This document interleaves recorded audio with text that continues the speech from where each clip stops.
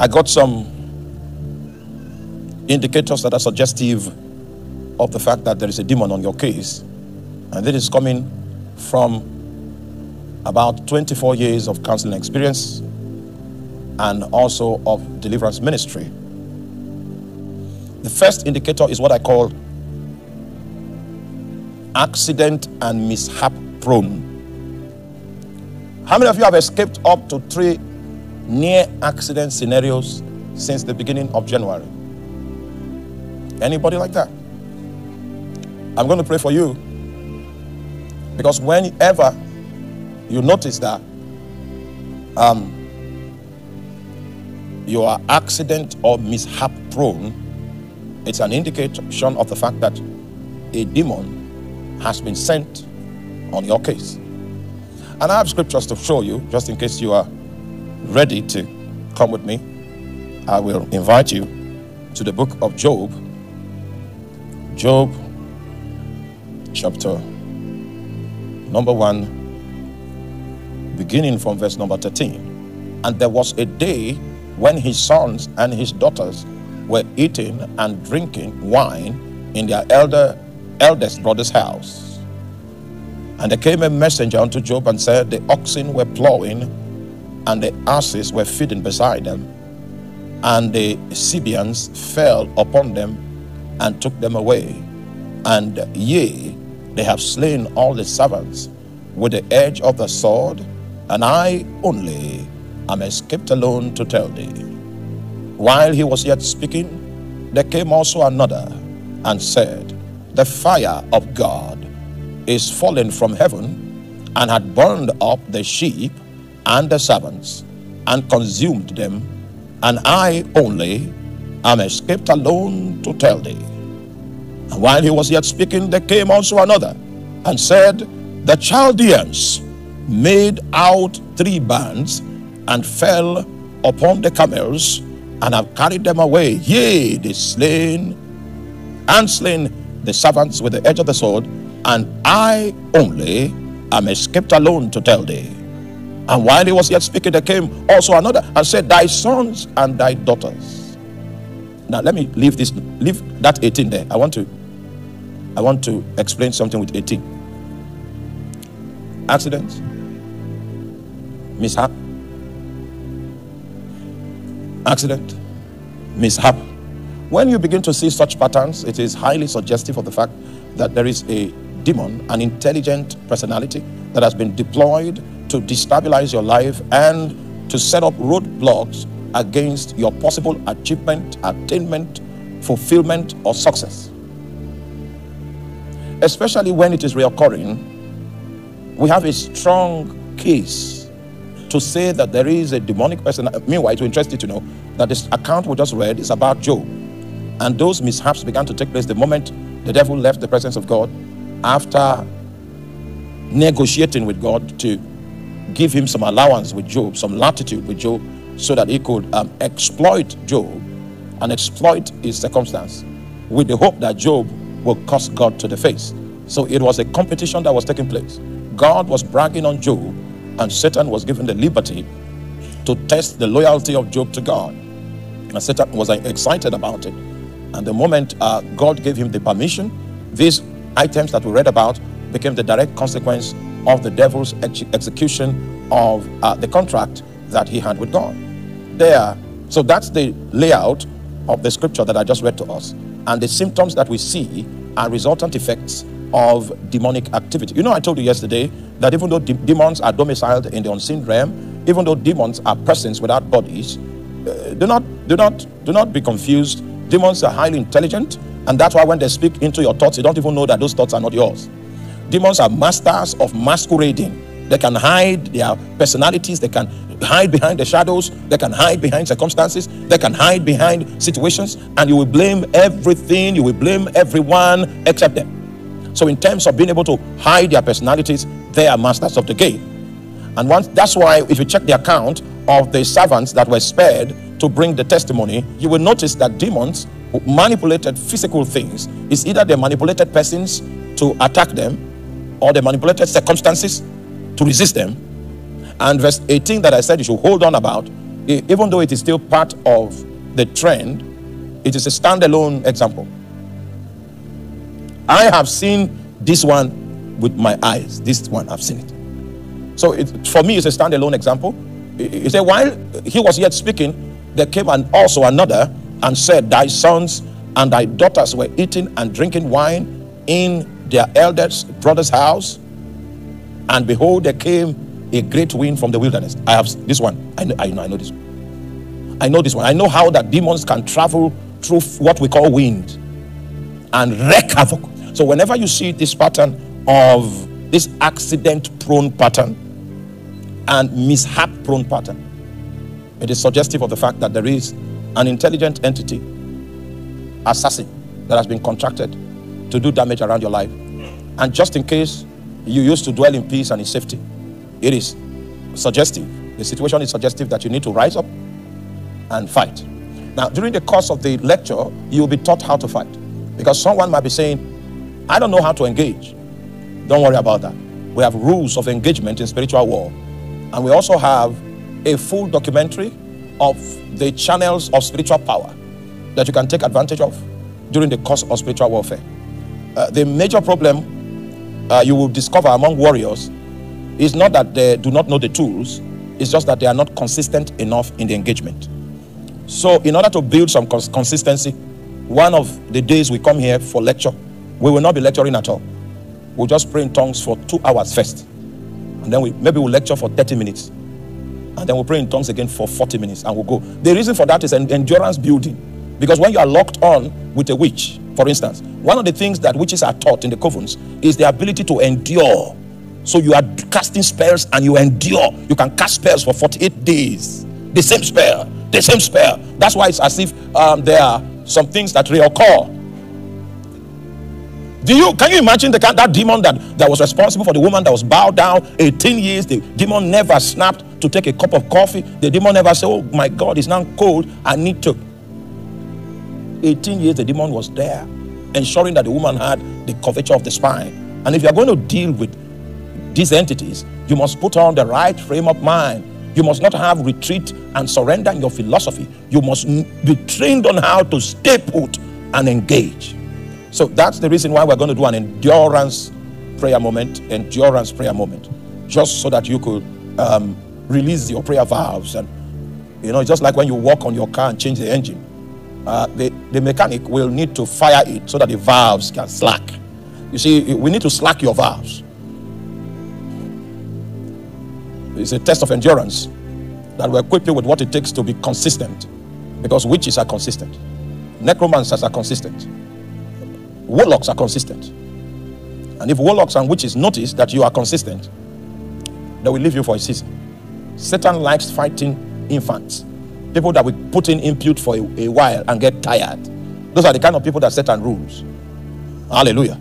But if you are like some of us that have suffered too much in the hands of the devil, we have no other duty other than to remain in that fight, because we know the moment you show signs of weakness, you are gone.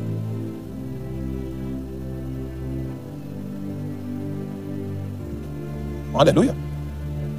If you have gone around the world the way I've done, you will learn one or two things. Sometimes you just come to some nations, their idols are the airport. They are welcoming you. They say, all right, this territory, this is where we day. Now here we day. All right? So when you are entering, you already see their symbols at the airport. You know that you are not entering a friendly territory. When other people go to sleep, you wake up. Even if they give you a water bed, don't sleep on it. We went to Benin Republic. And I just started preaching, and then some people started manifesting seriously and salivating. A lot of saliva was coming out of their mouth. And they broke, before this one will become, other people were arrested. I just started preaching. Saliva. And in my experience in ministry, when I see those symptoms, those are people that came in with charms to come and test me with power. If you don't know Jesus, avoid Benin Republic, avoid Togo, you can preach in Lagos and shout hallelujah in Lagos. Don't cross the border. Hallelujah. Do all you are doing in Makodi. Don't cross the border. You need to know Jesus that has called you before you go to the northern Ghana. Before you go there, you need to know. You must be rooted. If not, you are just going as a slaughter. Those are ancient sorcerers that know the way of the night. They know how to greet spirits. How to, oh, Jesus. So we got there. People were salivating. All kinds of deliverance. We started serious deliverance. In fact, then the second day we came for a prayer meeting. They brought pastors from the land, and the person that put up the meeting wanted to encourage the pastors. So it's okay, let the pastors from the land lead prayer, one pastor after another. The first pastor led. I touched my host. I said, where did you get this one? He said, no, it's one of the champions of the land. I said, no, this one is not of God. He said, he was thinking so. I said, it's not of God. So yes, sir. He brought the second one, came and gave something like a revelation. I said, no, that revelation, no. By the time we were done, we knew we were in the wrong place.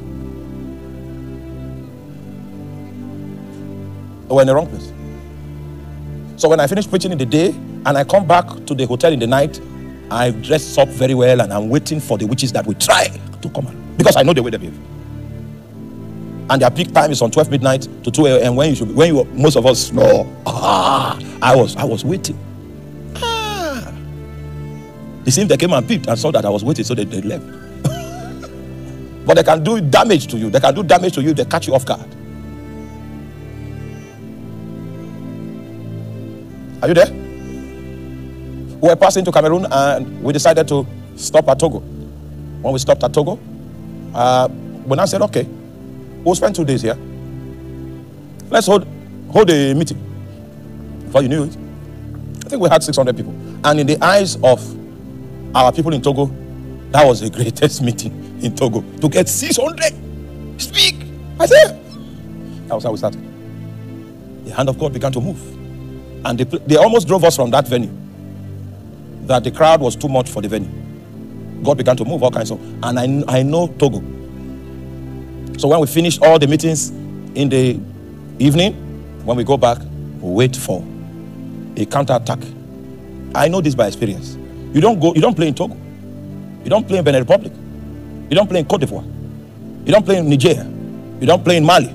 You don't play in Burkina Faso. Go and play somewhere else. You can go to where?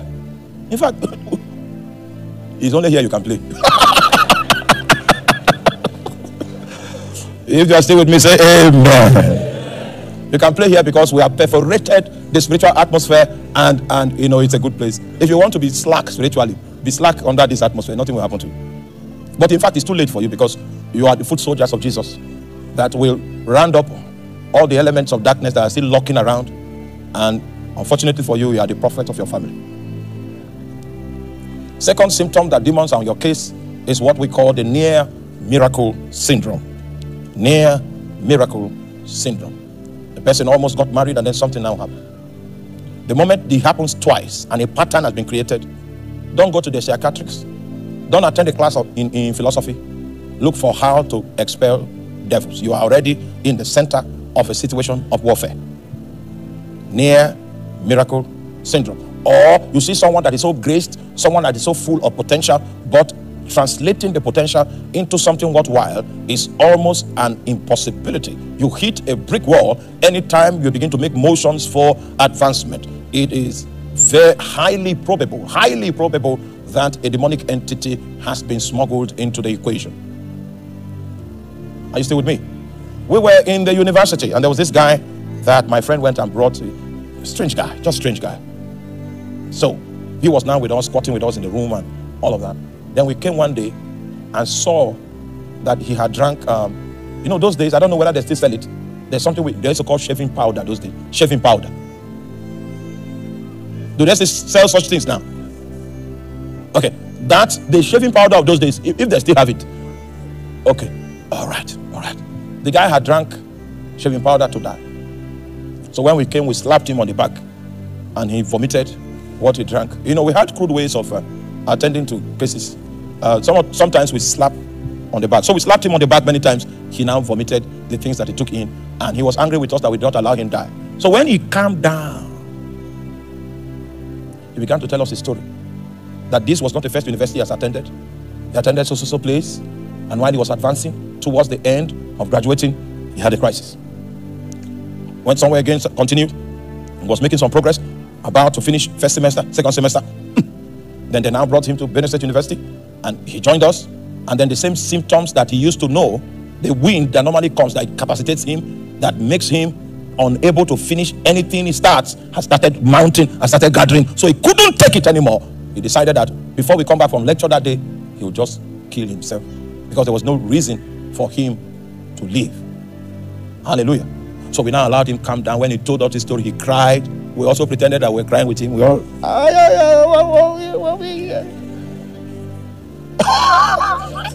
we have become many things because the Lord asked us to preach to him. So we did all that, and when we recovered ourselves, we now began to interview him to know where the demons were coming from. And then it was not a secret to him. His father was a member of a secret cult, and his father wanted him to take his seat upon his death in the cult, because that's the way of the cult, to keep the cult alive. Someone that is in your family must take your place, must bear your title, must carry your staff, must wear your ring, and must wear your robe. So it was time for him to be initiated so that he can be next in line to mount the father's throne. Oh man, I don't have time to tell you about his father. And then the guy said he's not going to inherit what the father was offering. And the father brought 3 keys one day. If you are an ancient, you will know what those 3 keys mean. 3 golden keys. It was by those 3 keys that he cursed that young man. So the guy is very intelligent. If he puts his hand to something, he can make so much creativity out of it. But you see, a wind begins to gather. And when that atmosphere begins to form, it doesn't matter the height he has attained, he will not be able to accomplish anything.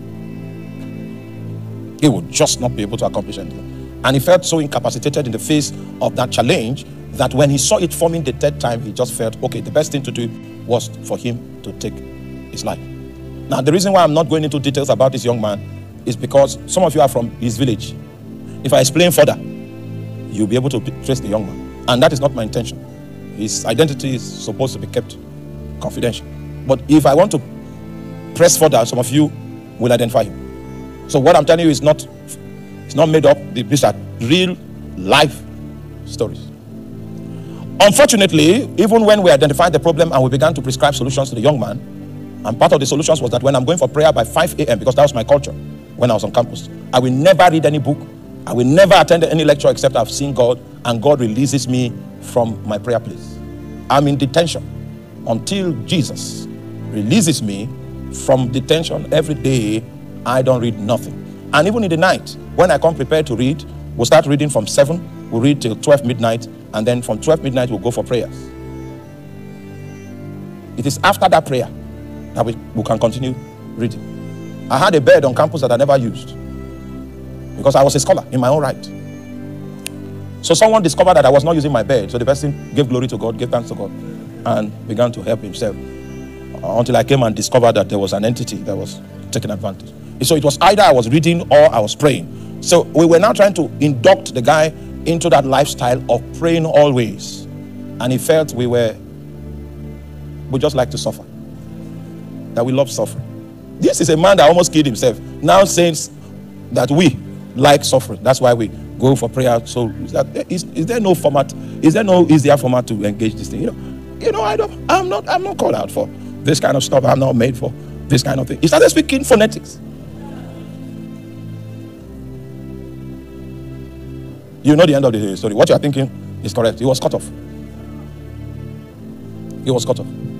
So there was no way, as intelligent as that guy was, there was no way he could achieve anything worthwhile, because there was a resistance that was placed in his way. This resistance was invincible, but it was potent enough to stop him, to immobilize him, to discourage him, and it could even bring him to the point where he was willing to take his life. Just in case you are in this place tonight and you've been experiencing near miracle syndrome, it might be in the area of your career, it might be in the area of marriage. The first person comes, looks upon you and says, oh my God, what a beautiful damsel. Your open teeth is in alignment, and all kinds of good comments on your life. 2 weeks into the relationship, 3 weeks, it begins to go stale. And in the 4th week, the person blocks you on Instagram, blocks you on Facebook, blocks you on YouTube, blocks you everywhere, and blocks your number. If the person has Samsung phone, it becomes easier to block. Samsung knows, they know that you want to block people. So they made it. Haiko Santoria, Ikamen to Kami. You know something? Sometimes we need to punctuate in tongues. May the Lord give you understanding in the name of Jesus. Blocked everywhere. And then another time you are going home in a bus and you see someone and the person looks upon you and says, The conductor wanted to insult you. The person came into the fight. I said, hey, you don't do that. And so when you drop from the boat, the person said, the reason why I was fighting is because you are clean. And when you begin to progress with it, you now notice there is this cloud that comes in and everything goes still. If you have seen that for about 2 times, it means we have an entity in this equation that we need to deal with. And the purpose of these lectures is to bring you to a point where we can deal with it. And indeed, it shall be dealt with. In the name of Jesus. Third indication that demons are involved is that there is a pattern. You see a pattern. There is a science behind it. There's a science, a pattern. You know, the moment there is a pattern, it means that there's an intelligent personality that is behind it. There's a science behind it. A consistent pattern. This is how it happened in this generation. This is how it happened in another generation. This is how it is beginning to happen in this generation. As long as there's a pattern behind it, it is suggestive of the fact that there is a spiritual entity that is taking advantage. No matter how medical science may make attempts to explain to you that your situation, that is how it is and all of that, if that thing is hereditary. Are you there? There was a testimony that someone, there was this guy that was supposed to go for surgery the next day in London. And while I wanted to pray for the person, the Lord touched me and said, I will help you. I said, oh my God, this is great. Instantly, I had a screen, a prophetic screen opened before my face. And as I was praying for him, I was seeing the kidney, how the kidney was coming back. I was praying for him. I was seeing the kidney. And the moment I saw that the kidney was restored, I stopped praying for him. And I told him that you have a new kidney. He doesn't believe God. So he didn't even say amen. He just looked at me like this. Because they forced him to come for the meeting. He felt his auntie that brought him for the meeting was just trying to waste his time. So that he will not receive further disturbance from the auntie, he just came. Okay, that's a good reason to come. And then God picked on his case, and I saw new kidneys. The guy went for the procedure the next day, and the doctors had to do a few tests before they start the process, and they saw that it was a new kidney. They were angry. Obviously, you know that the doctors don't believe in God.